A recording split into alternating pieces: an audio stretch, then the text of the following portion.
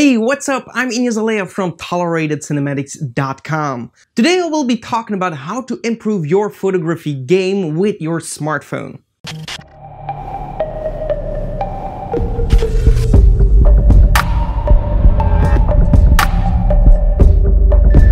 Smartphones are becoming better and better at making photos and are extremely handy because they are so compact and you can carry them around all the time. So whenever you feel like making a picture, you can. Of course, there is still a big difference when it comes to real cameras making pictures, but sometimes you can barely tell the difference. So let's talk on how to make some awesome pictures with your smartphone so you can post some amazing photos of your journeys online. By the way, if you're interested in following my photography or behind the scenes, definitely follow me on Instagram at Alea. Alright, so tip number 1 for making better photos. A smartphone comes with a standard lens, and depending on the phone, you might have a decent quality lens or a bad quality lens. I, for example, have the Samsung S8 Plus, which is absolutely amazing in making photos for a smartphone. It's incredible, but if you try to vary some kind of lenses that you can find online to improve your photo styles. For example, I have these lenses from Camkix, which you can check out with the link in the description.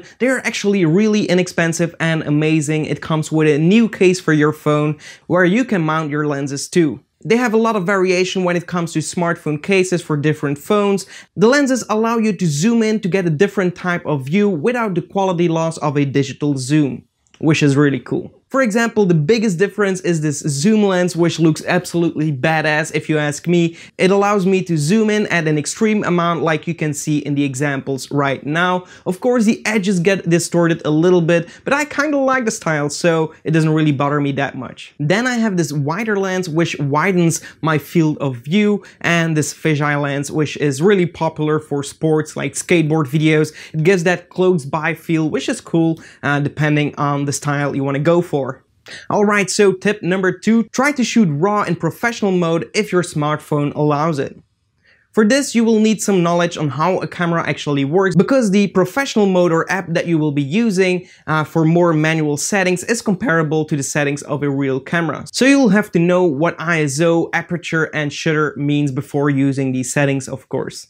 Shooting RAW means that the photo you take will consist of more information than what you see on your image, meaning that if you would like to manipulate your photo afterwards, you will be able to pull back more information than a regular JPEG photo. For example, if you have an overexposed area in your photo, with a normal photo you won't be able to fix this. With a RAW photo you will be able to pull back all that information so it doesn't look overexposed, and your sky, for example, will still look awesome. Tip number 3, use sunglasses or any kind of dim glass to stylize your shot or to actually make sure that your image doesn't get overexposed. Like when you're shooting on a sunny day with an overexposed sky, use your sunglasses in front of your lens and you should get a better image. You can also try other kind of glass and put it in front of your lens. It's going to change the style dramatically and you can get some really creative shots this way. Tip number 4 is to take care of composition and lighting. I know this is pretty basic and this has nothing to do with your smartphone, but knowing how to compose an image is actually a make or break of your photo.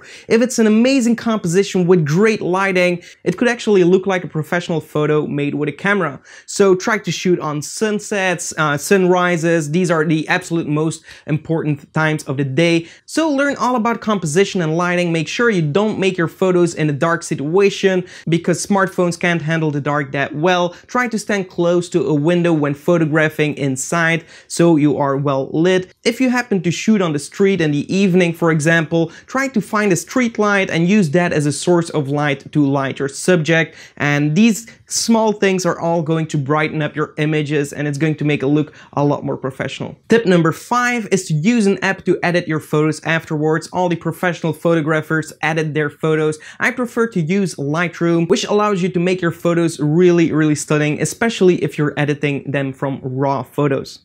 Alright, so that's it on how to improve your photography game using only your smartphone. I hope you enjoyed this video. If you did, give this video a like. Also check out our website, we have a bunch to offer. Links will be in the description. And apart from that, I hope to see you in the next one, and goodbye.